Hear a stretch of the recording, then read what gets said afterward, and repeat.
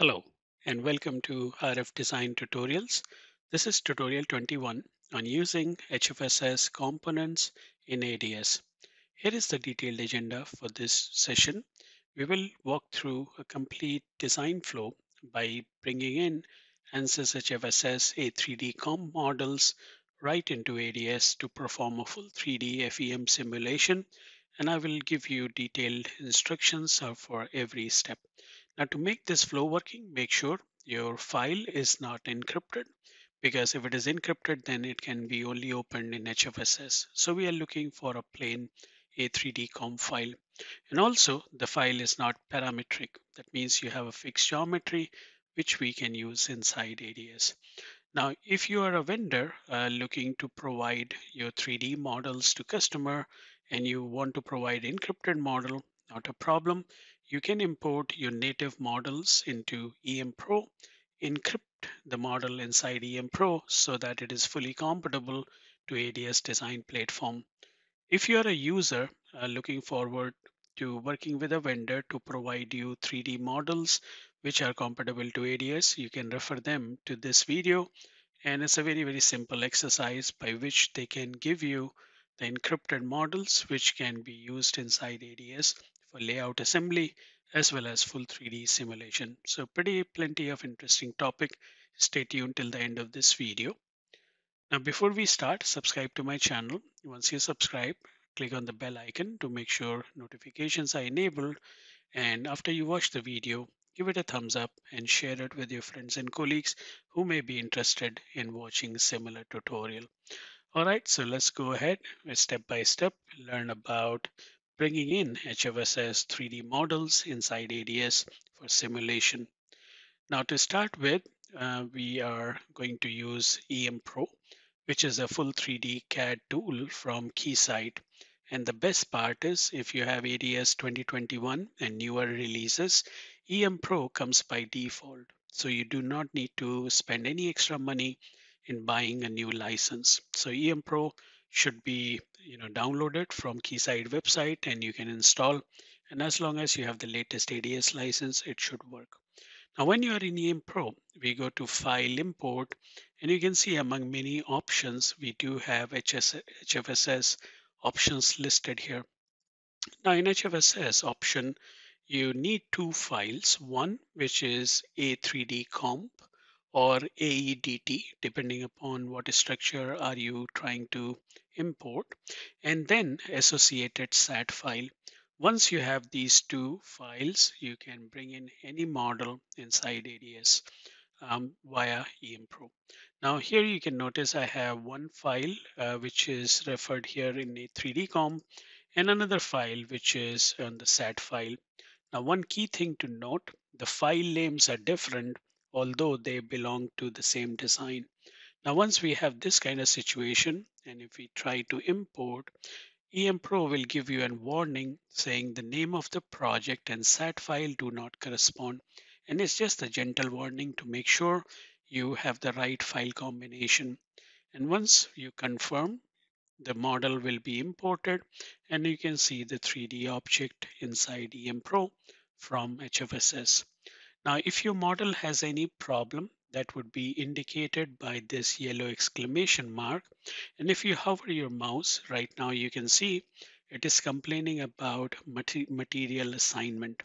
Now, A3D Comp has all the material information needed for our object. But in case you do a mistake and all the material definitions were not properly defined, sometimes you might see this kind of error.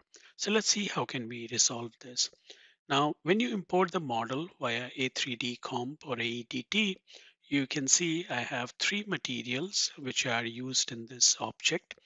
And when I select the objects, which are basically the metal plates of this multi-layer capacitors, when I have all of them selected, I can simply right click, go to material and assign the material. And right now I have three materials in the list and all three will appear here. I can simply select copper, and as soon as the material assignment is done, you can notice there is no problem with the component. And now you have a fully working object which can be imported inside ADS. Now, how do we go ahead and add these things in ADS or this model in ADS? Now, before we go there, in case you need to encrypt this model before you give it out to your customer or your partner, you can simply right click and select encrypt. This will encrypt this entire model. And I already have another video showing you the detailed step on how to encrypt the model and bring it into ADS for design and simulation purpose. Now in this case, everything is done. My model is clean. I will go ahead and save this project, and I'm going to save it under a specific directory which I created inside my documents folder. And there you can see I already have a component which I saved earlier using exactly the same process, and that's an LTCC S-band filter. So let's call our project as SMT underscore cap. Now, once this file is saved, we can go to ADS and we can add this model inside our workspace. But before we go there, let's do one more model so that I can show you if everything is clean in your imported object or when you created the file from HFSS, it will be very straightforward without any manual intervention. So in this case, I will go ahead again into the same import HFSS option, and here in A3D-COM, I will use inductor A3D-COM and inductor SAT file. Now, once we import, you can see the object gets imported without any obvious errors here because all the material assignment, everything was proper. Now in this object, if I simply right click on one of this outer shell, make it wireframe, I can see the internals of the 3D structure or the component. Once done, similarly, I will go ahead and save it as SMT inductor component. So now I have three SMT files or three custom 3D files which I would like to use in ADS. So how can we go about it? So once done, let's switch to ADS. And now here I have a workspace, and in that I have a simple microstrip kind of substrate with con layer as my metal and hole is the via layer. Now to add any imported 3D components, whether it is natively created in EM Pro or you got it by importing SAT file or IGS file or importing a 3D comp, as long as you have saved it as a EM Pro project, we can go to Design Kit, Manage Library, and using Add Library, we can browse to that folder where we kept that. So here under Documents, I have HFSS component folder under which you can see there are three designs or three components. So I will go ahead and just browse to this directory. And once we click OK, you can see now the new library gets attached to my workspace. And currently, this library has three components, and I'm free to use these components in my design. So here in my ADS layout, I have two transmission lines with two ports connected. And now let's say if I want to place any components such as this LTCC filter, if I expand, I do have a layout or footprint. I can drag either one of them, decide which layer I want to put it on. And currently I only have one metal layer. But in case you're working on multi-layer PCB or module, you can select the right mounting layer based on your technology. And now once I click OK, and I can browse and I try to position my component such that it is aligned to the lines I have drawn. So here I placed a simple LTCC component. Similarly, if you want a capacitor or inductor, same way, you can bring those components over, select the mounting layer, and you are up and running. So this way it's very easy to bring any custom 3D components into ADS. Now, once I have this LTCC filter assembly, let's quickly provide ground. So let me just draw a simple, you know, ground plane or a metal piece. And then using hole layer, I am going to draw a certain via hole so that I can provide grounding to my filter. So in this case, let me just pick two via holes. We copy paste so that my object is properly grounded. Now here, this is my simple assembly. I have my design. Now I would like to simulate it. Now for simulation, I can simply switch on RF Pro create a setup. And now I already have few tutorials already posted on how to work with RF Pro. If you haven't watched those, you can go ahead and see. So here is the full 3D layout assembly with our custom 3D component. If you had an encrypted component, you will only see a box icon. You cannot see any more details. Now I have two type of EM analysis here, and I already have the pins which I placed in the schematic. I can simply drag and drop to create two ports. So here you can see one port at the input, one port at the output. And now from options, I can go ahead and set my frequency range. Let's say from 100 megahertz to 5 gigahertz. So that's my simulation frequency range. Simulator is FEM, and I'm going to use my local resource for simulation. That means I'm not doing any remote, uh, you know, remote Linux server based distributed simulation.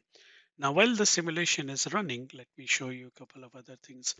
Now, once you have this 3D object, those will appear under components section. And right now you can see I only have one 3D component. And if I right click and select wireframe, then you would be able to see all the objects inside that component pretty clearly so that you are not blinded by the dielectric brick which we had here. So along with this, you can also set various layers or conductor properties if you are working on the multi-layer kind of stack up. So here we do have substrates. We can work at conductor, vias, dielectrics, and I can switch on visibility of each one of them one by one as needed to visualize my geometry much easier. So right now, the FEM simulation is working. It will take a couple of minutes to finish. And while it is running, let me show you a few other things which might be of your use. So while we already have this inductor component, which we imported, let's say I would like to give this as an encrypted component to my customer or partner. So how can we go about it? So first of all, I'm going to save project as, and here let me call it ENC to make sure it's encrypted, or just to differentiate the name. Now once I have the new component, and if I want to encrypt this entire assembly, I can select this entire assembly, right click and click on encrypt. And as soon as I click on encrypt, you can see there is nothing visible in this component. And now I can save this component, and EM Pro will issue a warning saying that this operation cannot be undone. That's fine. We do not want to change anyway. So once it is done and we go back to ADS and refresh our workspace once, we would be able to see a new component in this HFSS component library. But I will not do that right now because my my RF Pro simulation is running and it will finish quite soon. But this is how simple it is to bring in any custom 3D model, encrypt it, and then save it to be used inside ADS with rest of your circuitry. Now, once you are in ADS and you're running RF Pro kind of analysis, it's very, very simple to run EM circuit co-simulations and all those things which you typically run in an RF microwave application. Okay, so simulation is finished. As you can see, it took approximately 3 minutes to run. Not bad for an LTCC filter simulation. And now we can look at our S parameter response of the filter. You can see that's the return loss, and then here is the insertion loss or the transmission response profile. Pretty simple, isn't it? So I hope you like this feature and it might be useful for your design work. So thanks again for staying till the end, and I sincerely hope this content will be useful. Thanks for watching and happy designing.